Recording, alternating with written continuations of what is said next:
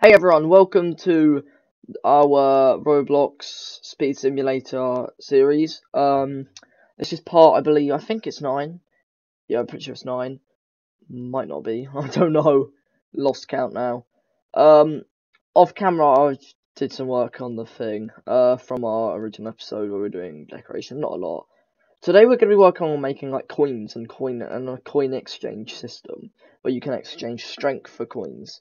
You'll see. No, not strength, sorry. We're not making a weightlifting simulator. I could do a series on that in the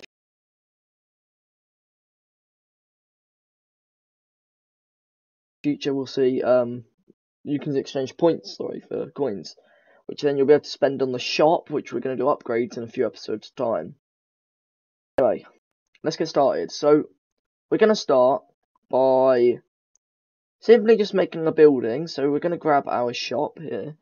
And all we're going to do is duplicate it and make another building where you can exchange. Obviously my shop has no decoration, it's just a solid colour. But that's because, you know, decorating, that's your own, imagination there. I can't control that.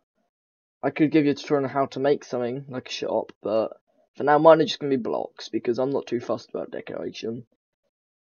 I'm now going to just move this to the side, over here. That'll do. Now I'm going to go to view, and then I'm going to click properties. Sorry if my computer's being a bit slow as well. I said it's pretty much every video I make, but I did just load up my laptop, to be fair. I'm actually saving up for a computer, and all I need now is a graphics card. Trying to get hold of an RTX 3060 Ti, but it's very hard at the moment, because they're sold out everywhere. But, yeah, that's not part of the video, so you can go to your colour here, click on colour, and you can change this. I'm thinking about setting up proper Driple Studios website and stuff. I'm gonna make this one red, I reckon. As I say, these are gonna be terrible. You'd make yours as good as you think. Yeah, as I say, I'm thinking about making a proper website for Driple Studios, but obviously it's gonna cost money to maintain. And I won't be able to do that until after I get my proper PC. But when I get that, then yeah, we might be able to get our own proper website and stuff, where you lot will then be able to find all our videos all on a website. It's gonna be pretty good. But let's get back to the base of the video.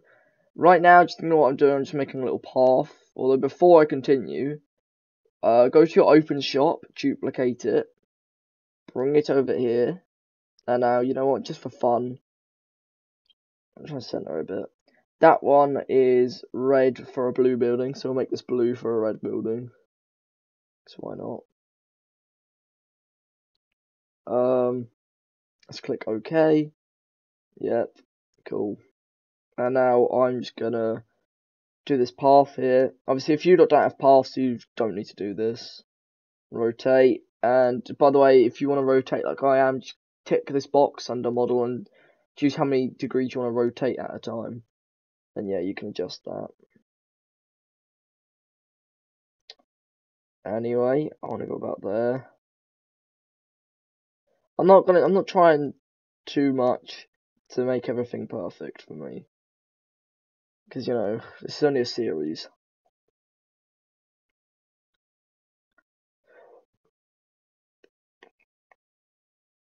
That'll do.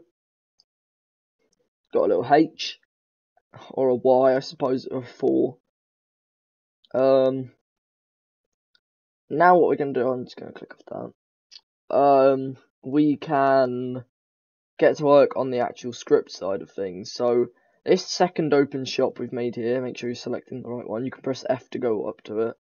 We're gonna rename this by pressing F2 or right click and rename. And we'll call this exchange coins. Now I will show you. I've got my actual main project. This is an update I'm working on. It's not actually out at the moment, so I'm not meant to be showing you lot this, but something like this. A little green pad.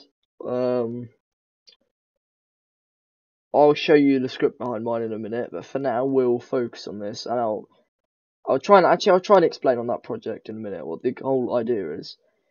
So what we're gonna do is, because as you know, we've got our open shop, which opens our shop GUI. What our exchange will do is turn your points. So if you have 100 points, you'll turn that into 100 coins, but then get rid of the points. So it'll reset your speed and everything, but it'll give you 100 coins, which you will then be able to spend over at the shop for upgrades, which we're going to do in a couple of episodes. And then I think next episode I might work on gems, do like some sort of gem system. But I don't know. And then in the upgrades, we can make things like give you extra points per step, give you multiple rebirth buttons, so you can rebirth 10 times at once, for example. And then in a future episode, we're going to do game passes as well. So like time permanent boost and things like that. And then here it's called, actually that's a better idea. Here I've just called it coin pad. That is a better idea. Rather than call this exchange coin, just call it coin pad. That's what I'd call it. It's just simpler. I didn't think of calling it that. Now it's kind of similar to the, if I was to go on here, it's kind of similar to the open shop script. So if I go over here quick, as you can see, we also, not only do we have an open shop, wherever that is here, open shop, we also have an exchange coin script, which I will just copy this quick. Don't worry, I'm not going to like paste it all and be like, oh yeah, copy. I'll explain it all and everything and write it out. So go to server script service, click on this add button here, by hovering over it and clicking add. Mine's going to take a while to load because of my slow laptop. But in the meantime, what you're going to do is you're going to add in a normal script, and then I'll tell you what to write. I'll try my best to explain what everything's doing, but yeah, I'm not the best with Roblox coding, aka Lua, but here we go. Script here, we've got it. So once again, what we're going to do, we're going to call this exchange coins, and then right, what we're going to type, ignore all this. If you want to just go ahead without an explanation of everything, just copy all this. But I'm going to write it out line by line and tell you what everything does. So we're going to start by creating. Whoops. Oh dear. Whoops. We're going to start by creating a local debounce. Although we actually don't need to make that local.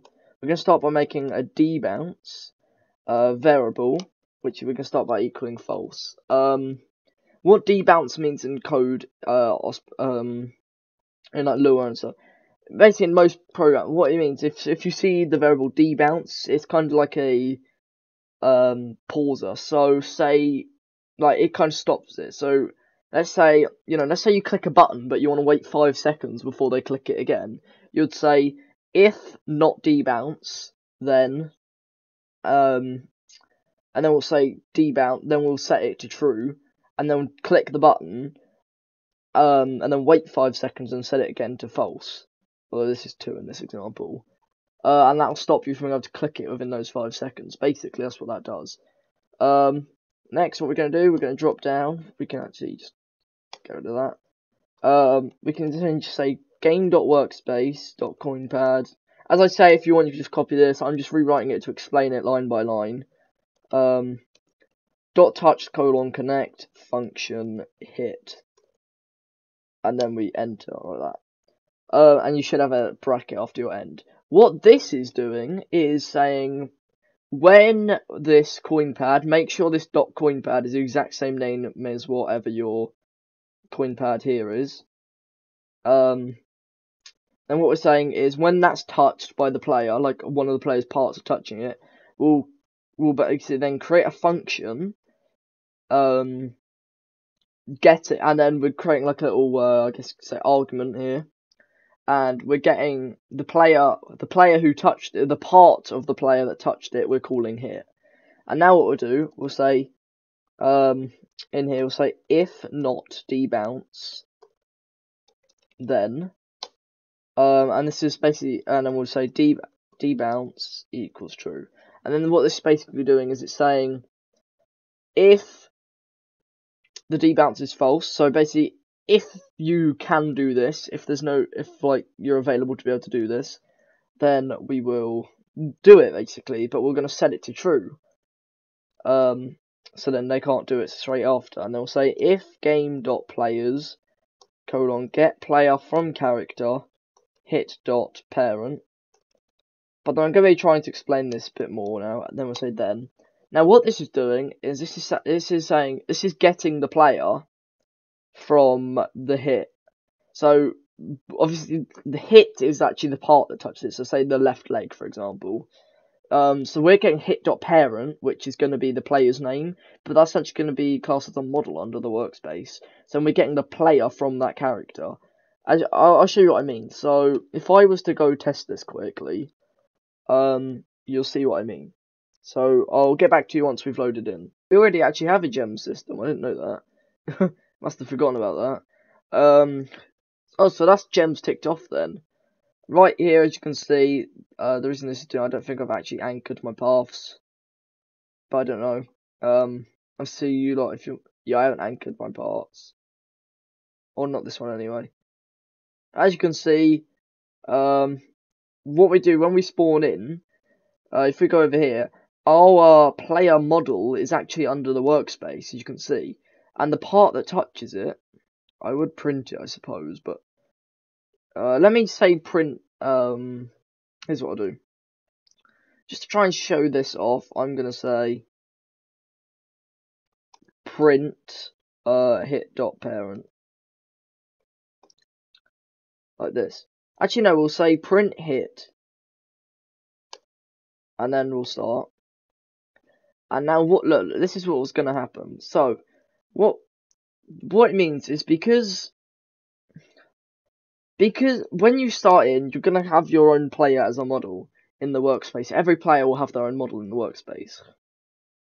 So what happens is when you go over here, let me just quickly enable the output box. When we touch this, it's getting the hit, and we hit that with coins is not a valid member of player list stats. We don't care about that. Let's be honest. Why isn't it calling it? It's not. I think it's because we haven't done it properly yet. Coin pad. Oh, I can't. I don't know. It's not printing. What is wrong? It's because this is here. Hang on a minute. So let me cut this out really quick. Control X. Right, let's try that again. So what's gonna happen is when we touch it, it's gonna print the exact body part of our model. It's just printed shop. I don't know why it's just printed shop.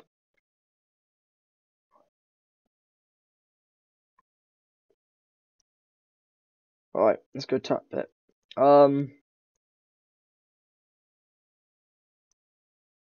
it's not printing. What's the problem now? I think it's because it's... don't know. Who knows anymore?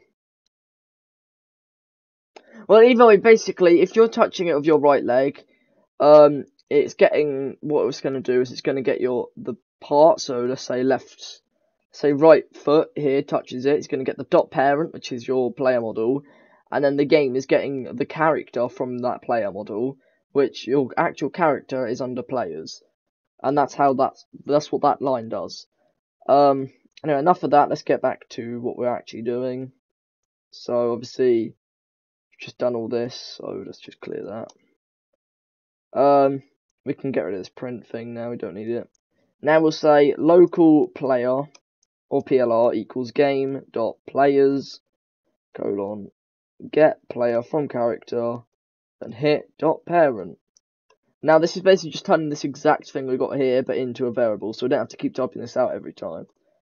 Now we'll say player dot leader stats dot coins dot value. We have not made that yet, but we're going to in a minute. Plus equals player dot leader stats dot points dot value. I didn't mean to put a hashtag there. And then we obviously need to set this to 0 now, so we'll say player.leader stats dot points dot value equals 0. Then we'll leave it at end now because we can end that if statement. Then we'll say wait. Yeah, no, that's right. We'll say wait 2 seconds and then debounce equals false, so then they can press it again. Right, now we actually need to go make the coins thing. So we'll close that. I've got 2 things here called shop. I'm going to call this exchange shop. Right, now we open up our leader stat script. And we'll copy this bottom one. As I say, the reason all these are called points is just easier for saving. This is going to be our coins here. Name is going to be coins. Value 0. And then leader stats. Awesome. That's that. Now we need to go to our data store and save it. So we'll say local save value 4 equals player dot leader stats dot coins. Save value 4. Whoops. Value 4 dot value equals get saved 4. Numbers for saving, and then here we'll say comma save value 4 dot value, and then we'll say down here we got to just do comma player dot leader stats dot coins dot value. Now we should be able to save that as well, which is pretty cool. That should basically be everything. Let's give this a go. I don't think we need any replicated storage. I'm not sure. Let me have a look at the script. Nope.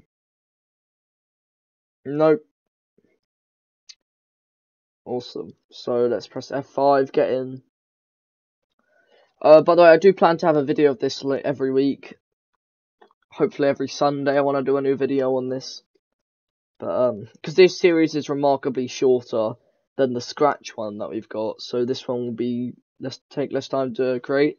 So I'm only going to do one a week on this one because I'm busy doing the Scratch. I've got over like 40 episodes planned on the Scratch series. Right, so let's tap this. It should turn our 779 points all into coins.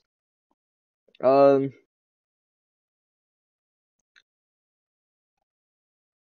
try it. Boom. Yep, and it works. In the future, if we make eggs, I want to make pets and stuff. So, but when we get round to that, we'll probably have an eggs opened thing, but it won't fit on here because you're gonna have 4 things at once. So what we might do is get rid of one of these. We'll probably keep them, but I don't know. We'll probably won't display eggs hatched on here. We'll probably have that down here, but we can still make a leaderboard for it, and I'll tell you how. When we get to it. But that's basically it for this. It should save, so stop. I don't know whether it'll save in Studio, because it's a bit buggy for me in Studio. But if you used to go in the actual game, it should save. And the next episode, we're going to... I don't know, actually. We might work on the first shop upgrade next episode. Yeah, and it saves. Yeah, I reckon we'll work on the first shop upgrade next episode. If not, then it will probably be Game Pass shop. But it may also just be like displaying stuff here. I don't know. We'll see when we get to it. Anyway, so that's it for this video. Thanks for watching. Like, comment, subscribe if you enjoy what we do. And I'm just going to publish the Roblox so I don't lose anything in a corruption again. And, oh dear, what's going on here? I genuinely... Alright then.